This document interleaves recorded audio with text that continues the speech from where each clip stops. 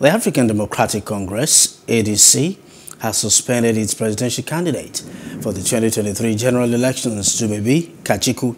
A.D.C's Deputy National Chairman, Bamidele announced the suspension in a statement after an emergency meeting of its National Working Committee, which was held yesterday.